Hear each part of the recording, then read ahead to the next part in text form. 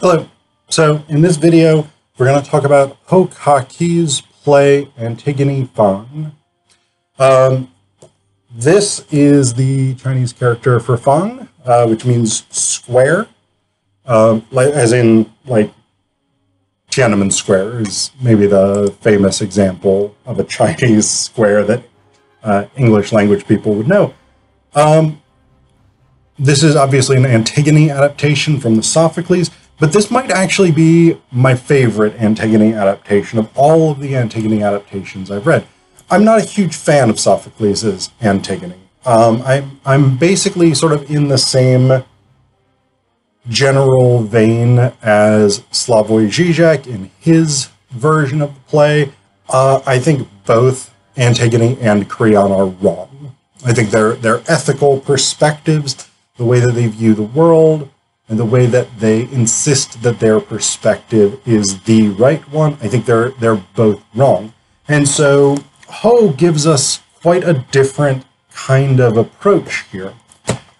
This is still set up in the very common 20th and 21st century understanding of Antigone as a conflict between individual liberty and authoritarianism, Antigone representing individual liberty, Creon representing authoritarianism. This is very much a modernized version. And interestingly enough, this is a Canadian play. It was first produced by Young People's Theatre in Toronto in 2019. But in the setting, what it says is, we are in a country not quite like ours, but not quite so different either.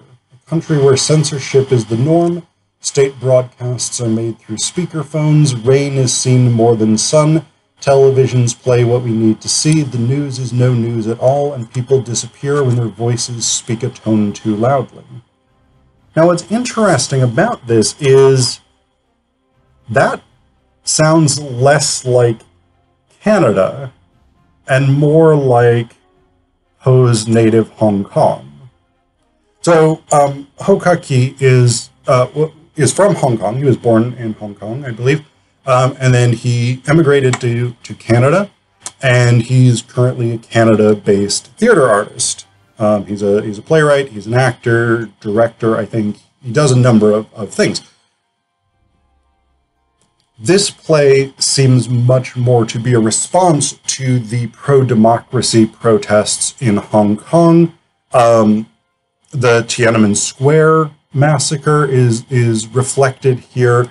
The People's Republic of China re-education camps, which were, of course, quite prominent during the Cultural Revolution, but even today with the oppression of the Uyghur Muslims.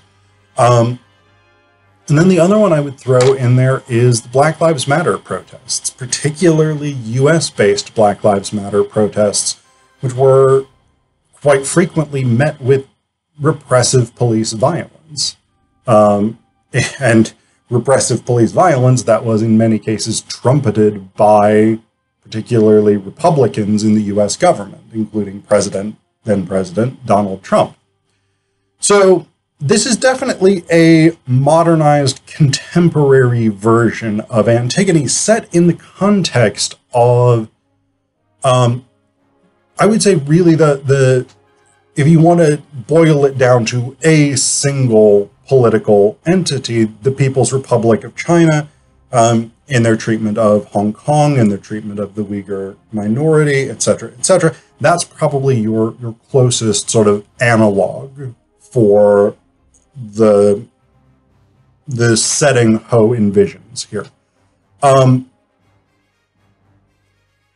It's an interesting play for a couple of reasons. One is that we don't actually start out where Sophocles' Antigone starts, right? So in Sophocles, we start basically with the battle having already been fought, the 7 against Thebes campaign in which Eteocles and Polynices kill each other. We start with that, and that is sort of recounted, I think, in the prologue. And then the plot itself focuses on Antigone's decision to violate Creon's edict. In this context, we start in a re-education center. So the prologue, the stage directions say, a typical morning at the re-education center, a morning ritual led by Teresia, a series of call and responses with the re-educatees kneeling/standing/in a position of supplication with their arms outstretched. They are smiling against their will. And so it is this sort of almost maybe more North Korean kind of thing. Teresia says, glory to the supreme leader. All of the re-educatees say, glory to the supreme leader. Teresia says, he has led us through 1,000 years of sweeping glory. They repeat that. Teresia says, may he will it. They repeat that. And this sort of goes on and on. At one point, one of the re-educatees' arms start to falter. And the guard comes over to punish her, and Teresia is like, her arms are tired, but her spirit soars for our leader. That is most important, wouldn't you say?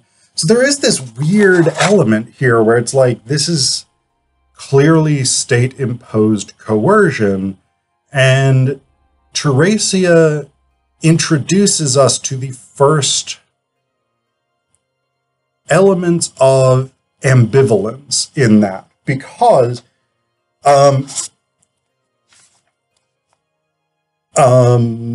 Nikes and Haman, who are both detained in this re-education center, they mount an escape.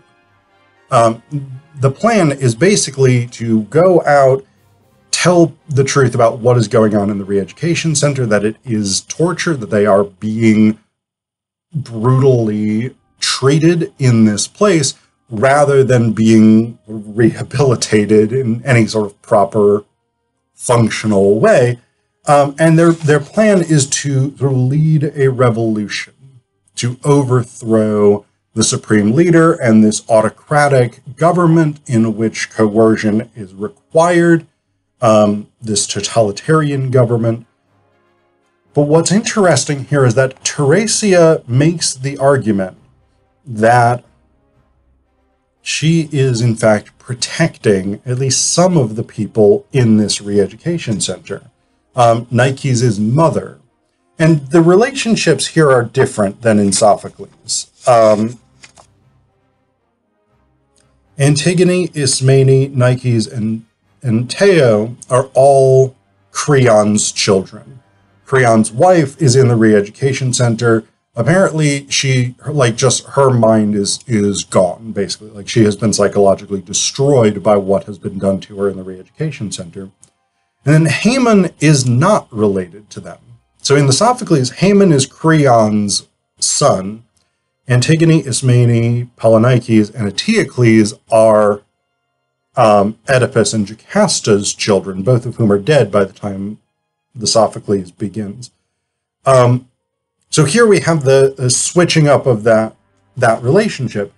So Nikes wants his mother released, and basically Teresia is like, no, because she can't function outside this place anymore. She is no longer capable of it. Like, she is alive because I am able to keep her alive here.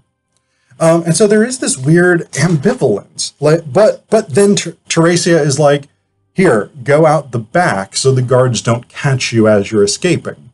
So it is this weird thing where you have these characters who on the one hand represent the repressive authority of a totalitarian state, and yet on the other hand are sympathetic to this quest for freedom.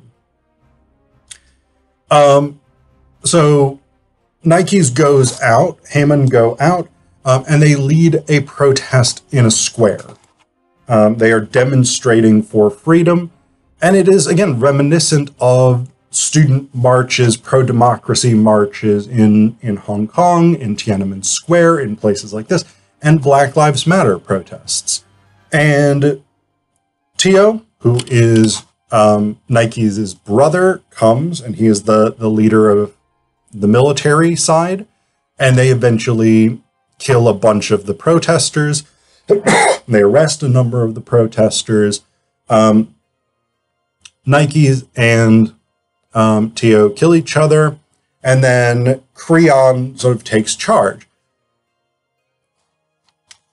He takes charge of the sort of mopping up operations, and basically what he ends up declaring is that all of the protesters are not people. They are garbage to be removed from the square with bulldozers. This is not a popular decision, as you might well imagine, but there are also a lot of people in this society who are sort of true believers, and they back this. Now, Antigone and Ismene actually enter this play somewhat late. Like, they don't come in until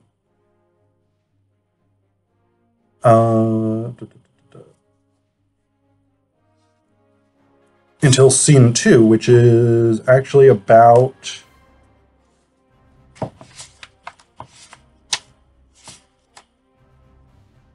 there's almost 20 pages in. So we have a fairly lengthy prologue and a fairly lengthy scene 1. And then it's finally with scene 2 that we get Antigone and Ismene. And one of the things I like about Ho's adaptation is that Ismene is much more prominent and a much more positive figure, a much more effective figure, I would say. I really like Ismene. I'm very, very interested in this character, and she just kind of isn't much of a character in Sophocles. She generally isn't treated well or presented well in adaptations, because the basic sort of thing is, oh, Antigone is the courageous one who's going out to do what's right, and Ismene is, as Antigone says of her, a sort of meek little coward who's willing to submit to authority. The problem is, Antigone's plan is always terrible. Like, Antigone specifically consciously does things that she knows will prevent her from succeeding in her stated goal. And we do actually see this in Antigone Feng. Antigone says she is going to go out and find Nikes' body to reunite the family. That is her ostensible goal. And she says, because the possibility of seeing our family together is the greatest joy I can imagine.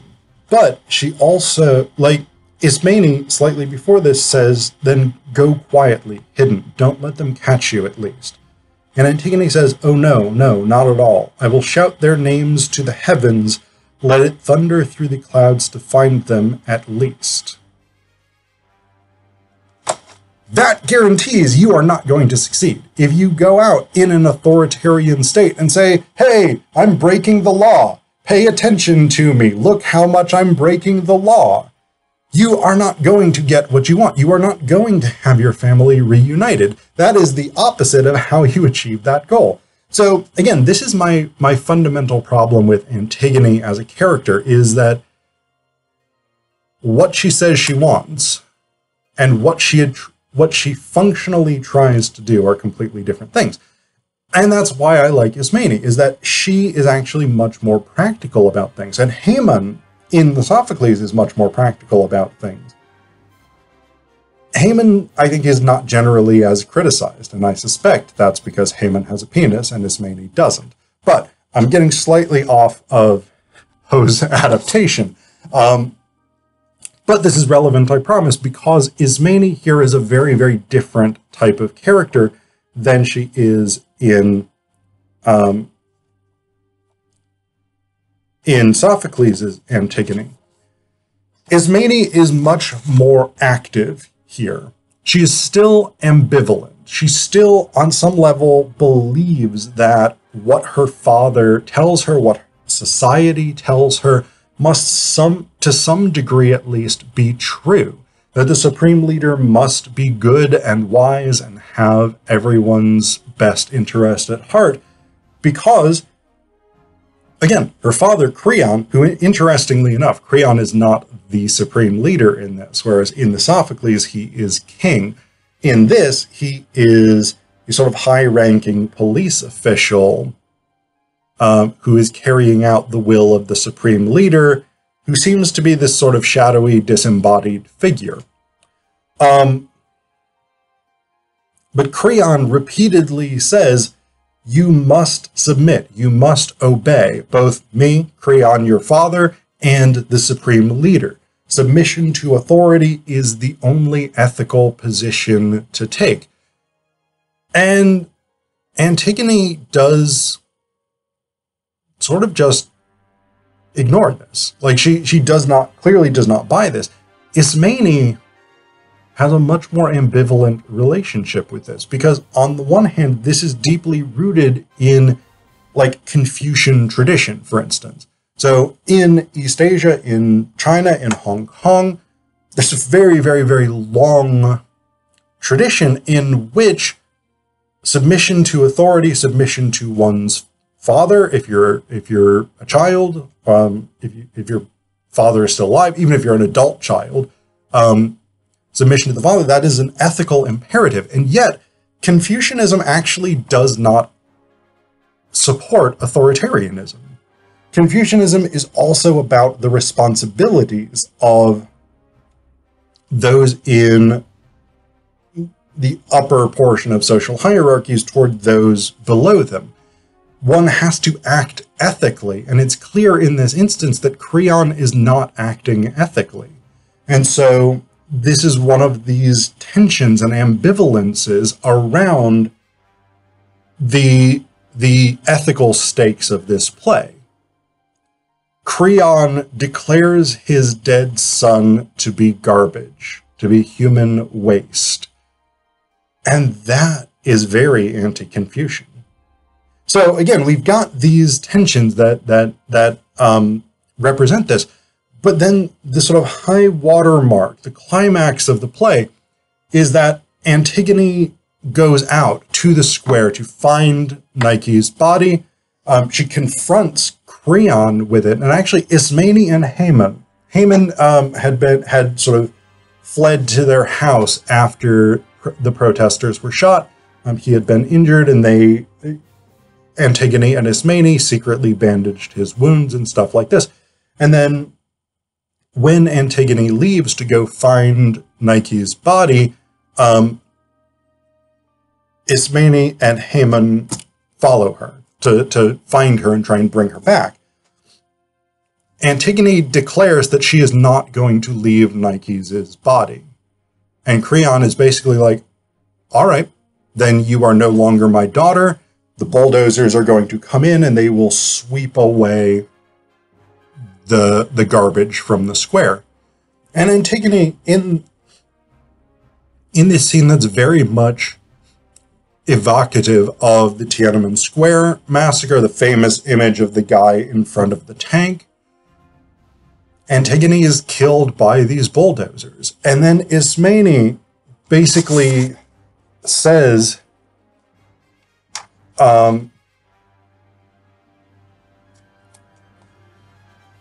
Ismene confronts her father. She says, "What have you done?" And she slaps him. "You had a family, a wife, 4 children, and now it's just you and me. You ruined us. And not just our family. All these people will never be able to find their dead." Creon says, "I did this for our nation, for the supreme leader. This had to be done." Ismene says, "Everything is a choice, Pa. I will never forgive you."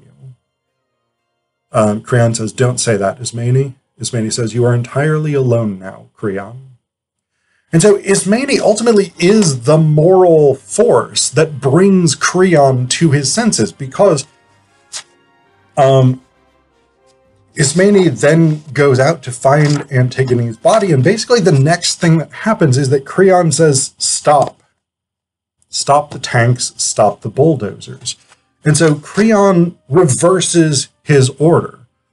I mean, this is, of course, a reworking of the end scene in the Sophocles, where Creon realizes the error of his ways when Haman is dead, his wife has committed suicide, and he has lost everyone. But here it is the moral force of Ismene's argument that ultimately changes his mind. Yes, that required Antigone's self-sacrifice to be effective, but it is ultimately her and not Antigone that changes Creon's mind. And I think that's a really, really good innovation, a really, really good shift in this play. Because again, there is this sort of, I don't care for Antigone because this idea that like her self-sacrifice is the ethical choice. I don't think it is.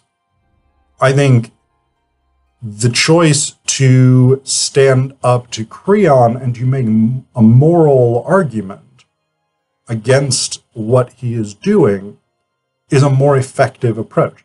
And that's one of the things that Ho does in this play, and that's one of the reasons that I really, really like this adaptation.